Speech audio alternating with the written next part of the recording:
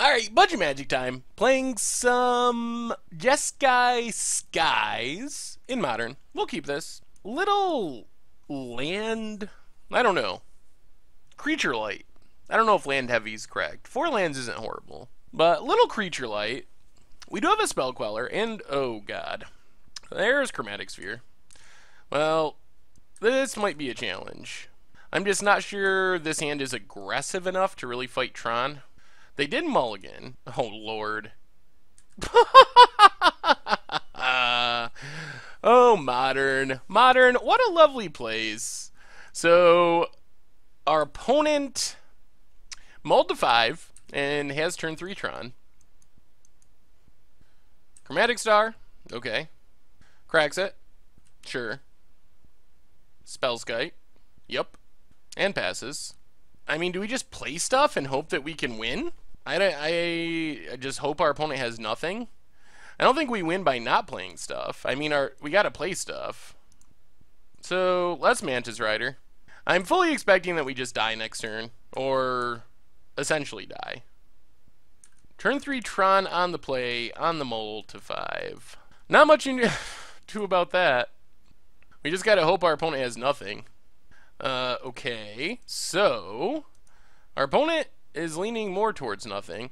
Let's play an island. Yeah, let's get in with Mantis Rider. Pass turn. I mean, we're just hoping our opponent doesn't draw whammies. There's a green tap land. Well, I think we just gotta run our stuff out there. 1, 2. Well, let's think this through. So we play Spell Queller. We can attack for 4, 7 in the air. Bounce Spellskite is 8. Bolt is 9, 10, 11. That would put us in a position where a bolt off the top would win us the game. The other option is assume our opponent's on a bunch of green and white stuff, leave up Spell Queller to try to counter it, and then we would bounce Spellskite, bolt our opponent's face, but there's no way of winning next turn. The odds of drawing exactly bolt are pretty slim. I don't think there's any other card in our deck that would do it. And this lets our opponent play... Alright, let's Vapor Snag the Spellskite. Bolt our opponent's face. We draw Electrolyze. So, play Moorland Haunt. Play Favorable Winds. Get in for 4 with Mantis Rider.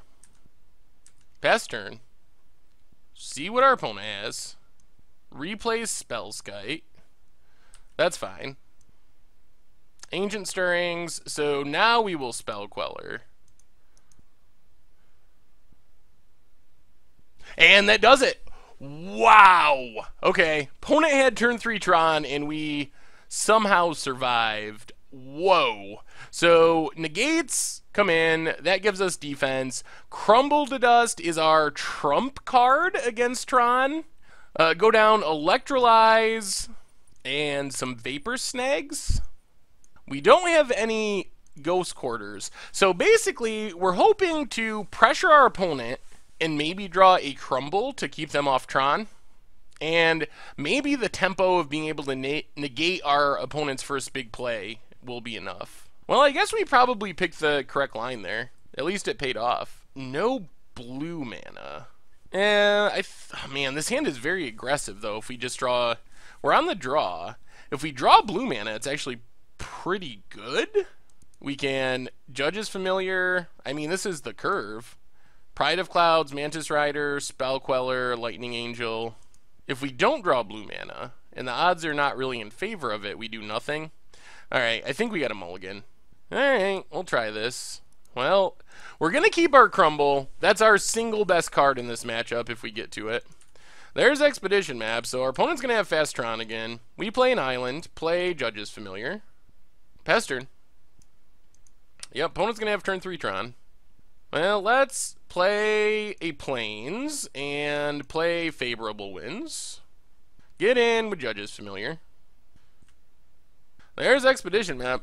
So if our opponent can Karn us, they Karn us, and that's probably just the game. There's Tron. There's Karn.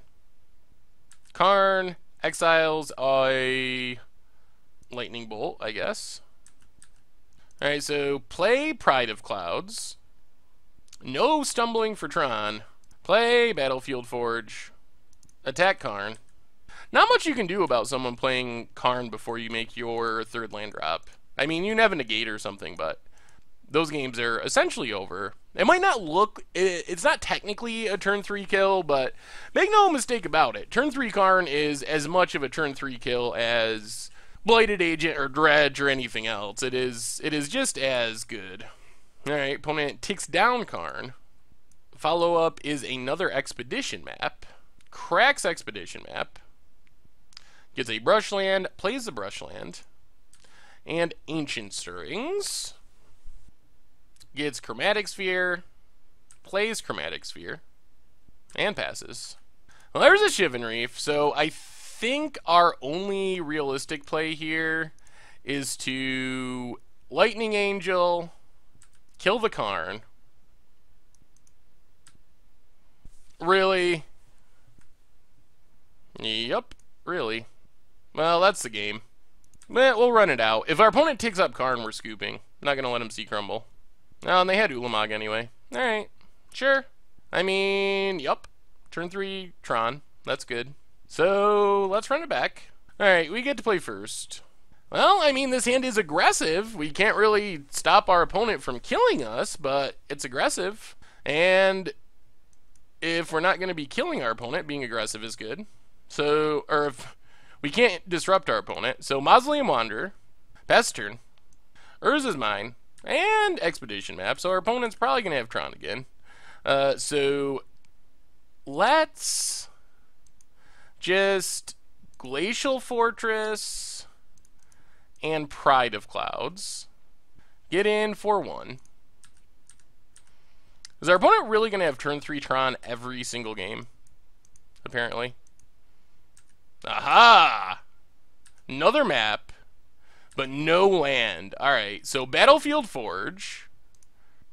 We just got to keep the pressure on. Pride of Clouds. Mausoleum Wanderer. Attack for 6. I think we might have lethal next turn. Oh yeah, we have way more than lethal. Our opponent's going to have Tron, but it's not going to matter. So we play Shivan Reef, play Favorable Winds, swing with everything, and we get a turn 4 kill. Whoo! Well, our opponent stumbled for a turn, and it's enough for us to take advantage and beat Tron. Wow. Oh my goodness. So we actually beat a turn 3 Tron one game, and then we... the third game, our opponent stumbled a bit, but we still got there. Whew. Well, turn 4 kill. Shows you what our deck can do with a good draw. And they were more than dead. We had a bolt left over in hand after all that. So, we can get some pretty fast draws, all evasive as well.